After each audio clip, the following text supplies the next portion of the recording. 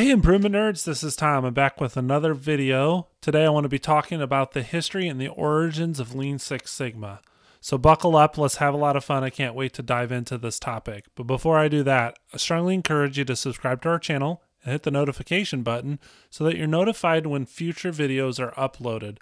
Alright, let's talk about the history of Lean Six Sigma. You can see in this map that training and application of Lean Six Sigma is pretty global, with the highest concentrations being in North America, Asia, Australia, and Japan, as well as parts of Europe. As you know, training around Lean Six Sigma is very intense, so individuals committing to professional growth and development and enrolling in the classes indicate that it's likely that their organization is sponsoring their training, so that we can assume that for every individual trained, there's an organization that is applying Lean Six Sigma and supporting that individual in their certification efforts. On the right side of this picture, you can see a high-level overview of the key events that have shaped Lean Six Sigma over time. I'm going to dive deeper into those key events in the slides ahead. The origins of Lean Six Sigma date all the way back to the early 1800s. And across those hundreds of years, it has looked different, evolving over time to help organizations and operators continuously improve.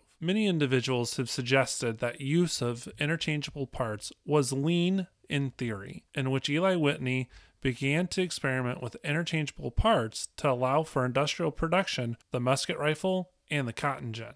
Prior to implementing interchangeable parts, everything was craft-made, and production was not scalable. Closely on the heels of this discovery, the scientific management process was introduced. It is a way to organize the workforce in order to make productive use of the resources. Again, with the focus of productivity, Henry Ford evolved the scientific management process to include the assembly line, to gain efficiencies in order to produce items, in his case, the car, in a very large scale. This was referred to as mass production. As production grew, quality became ever more important. Improving quality was no easy task, until Schubert introduced a process referred to as the Schubert Cycle, or PDSA, which used the ideas from the workforce to improve the quality of the process. Building on Schubert's work, Joseph Juran expanded the definition of quality. In Schubert's era, quality was only defined as quality improvement. Juran took that a step further,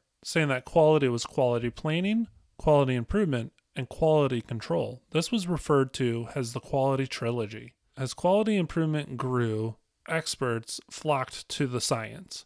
One of those experts was Deming. He leveraged the work that was done by Schubert and Juran in order to come up with a management process that could be used to help rebuild Japan post-World War II. Deming's work laid the foundation that would later become Toyota's production system.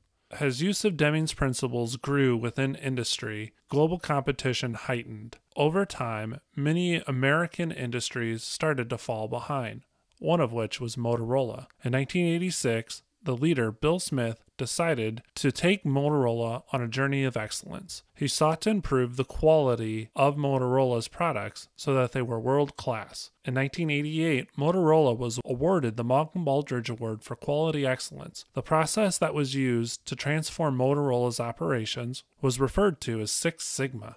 Overseas, continuous improvement and a strong focus of quality continued. One of the early adopters, as mentioned previously, was Toyota. The Toyota production system allowed Toyota to become competitive on a global scale. American industry became curious as to what Toyota was doing. In 1988, a study was performed to understand what Toyota was doing in order to improve its quality and its operations. A result of that study was the key term lean, which was how Toyota was improving its operations and creating a culture of individuals committed to quality and continuous improvement. Toyota's focus on culture really awakened the American industry that they too should be focusing on culture. Jack Welch at General Electric, who had been using Six Sigma for years, began to tinker with change management and implemented a change acceleration process that, when coupled with Six Sigma, helped to improve the success rate of the projects. Year after year, organizations continued to apply Lean Six Sigma to improve their performance. Those early adopters eventually began to dethrone those individuals and organizations that were resistant to applying Lean Six Sigma and continuous improvement within their organization. In 2009, Toyota dethroned GM as the global sales leader in the automotive industry, causing a boom in adoption of Lean Six Sigma.